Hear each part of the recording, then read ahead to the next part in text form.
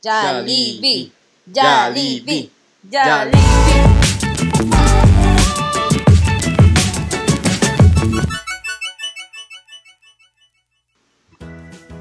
Welcome back to Pancake Carrot.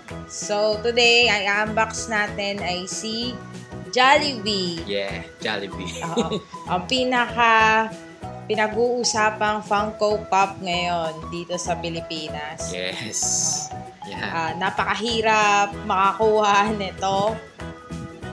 Kung hindi ka nakapunta sa APCC, kailangan mong pumunta sa Philbars or yung mga ibang toy stores. Pero sobrang limited lang. So, pinalad kami dahil nakapunta kami sa APCC. So, yun. Wala pang 30 minutes, bali, nakuha na namin siya. So, pumila kami sa Philbars. Binigyan kami ng stab. Tapos, yun. Waiting for our queue na 12:30. Oo, kaso wala pang 12:30, nakakuha na kami kasi nung pumila kami, nung naglakad kami, nag-pass by kami doon, walang tao. So, ayun, nakabili kami agad. So, eto. After nun, si Paul, nagpa-sign siya kay Jollibee. Meron kasing Jollibee signing session din noon. So, ayun. Yeah. So, ito na si Jollibee. Yan. So, ang problem ko lang dito sa Jollibee, pag tinatayo ko siya, medyo natutumba.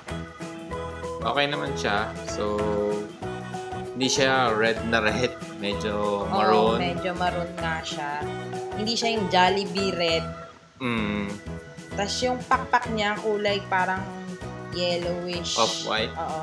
Tapos, ang dami namin nakita online, yung mga pakpak ng Jollibee nila, na ang daling nasira.